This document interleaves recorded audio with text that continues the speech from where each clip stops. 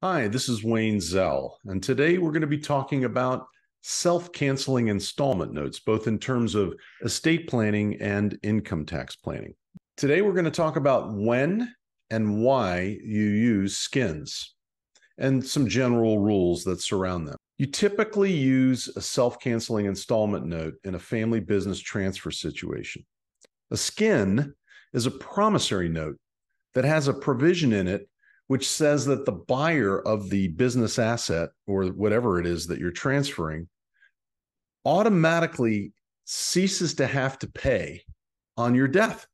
So if you sell a business interest to your son or to a trust for the benefit of your daughter, and it contains a valid self-canceling installment provision, then when you die, the value of the note is no longer included in your estate.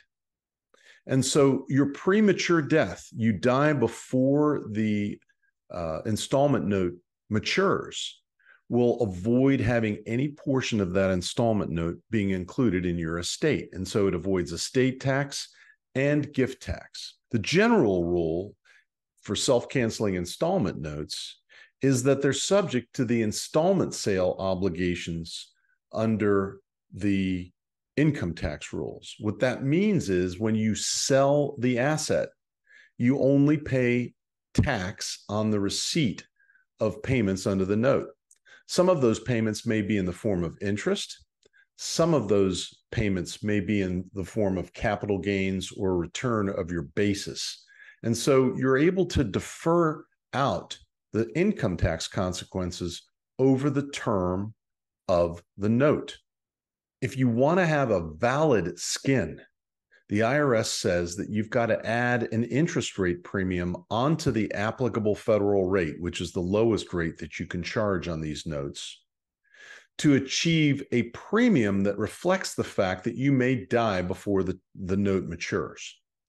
The other way to do it is to bring in a principal premium, that is, increase the promissory note balance by some premium that is calculated using IRS tables and IRS formulas. It'll avoid adverse and gift and estate tax treatment only if the self-cancellation provision is properly designed and included in the purchase agreement, as well as in the promissory note itself. If you want to learn more about self-canceling installment notes, please get my book, Your Multi-Million-Dollar Exit, which is available on Amazon today